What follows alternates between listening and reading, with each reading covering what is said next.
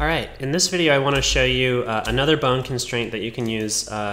It's very helpful for setting up feet, but also the hands as well, and that's the copy rotation constraint. So here I have a basic foot set up for this character.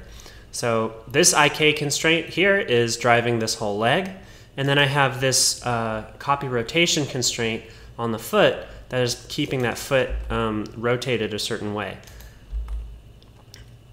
That lets me set it up so that my character here can plant his foot on the ground and then move past, and that foot doesn't go anywhere.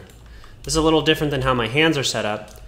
You can see this is following the IK constraint, but then the hand is just poking off the end like that.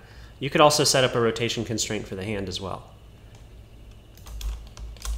Okay, so how did I set this thing up? Well, let's go back over to edit mode, and I'll do two things here. I'll extrude down from this ankle one bone. I'll call this foot IKR. And then I'll take the foot and I'll just duplicate it. So I'll press Shift D to duplicate, and then I'll move it down to the bottom of my IK bone here. Okay, let's call this foot rotation R.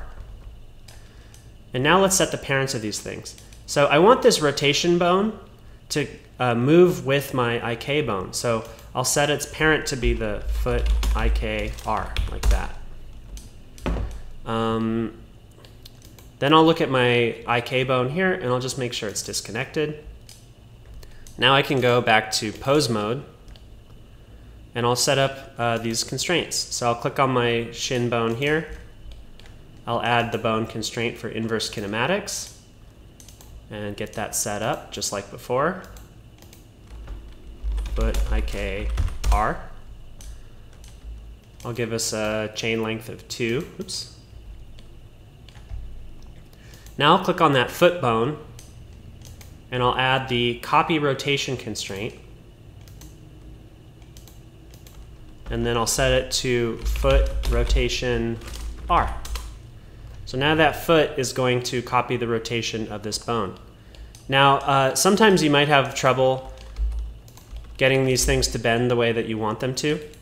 One solution is to go back to edit mode and just add a little bit of bend to the knees in the direction that you want them to bend eventually anyways. That ought to help us a lot. Yeah, that looks much better. Pretty reasonable for a leg, I would say.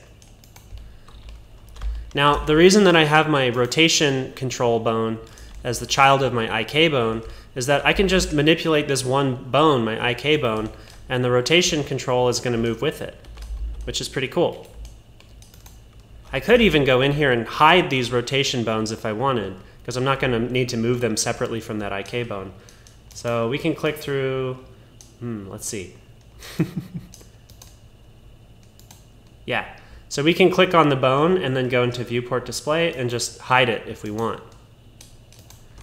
Once my character is all rigged up, sometimes I'll even do that with the leg bones, some of these arm bones. Any bone that I don't think I'm going to want to control directly, it's just going to get in my way, I can go in and hide like that.